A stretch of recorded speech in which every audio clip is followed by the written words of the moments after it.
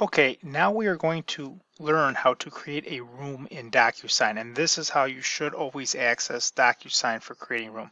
Now there's two different ways to get to the opportunity details, which is the first step.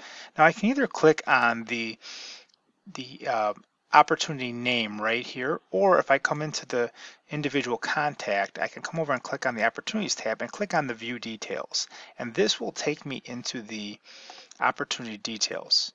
From there, what you will see is that there will be an add or create a transaction tab here under the documents tab. So I'm in details right now. If I need to edit any details, I can click this little pencil icon that will allow me to do it. However, what we're going to be working is in the documents section here. And what you'll see is that I will have this start a transaction button.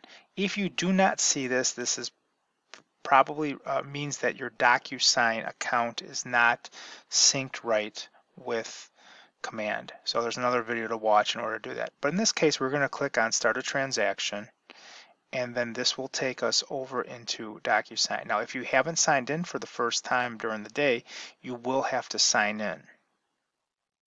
So in this case, I will be signing in.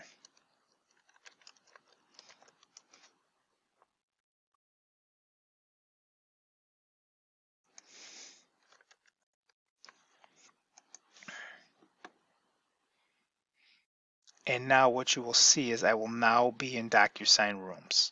So this is the first step in completing paperwork through Docusign. And again, you'll keep seeing this pop up here, so just click the X.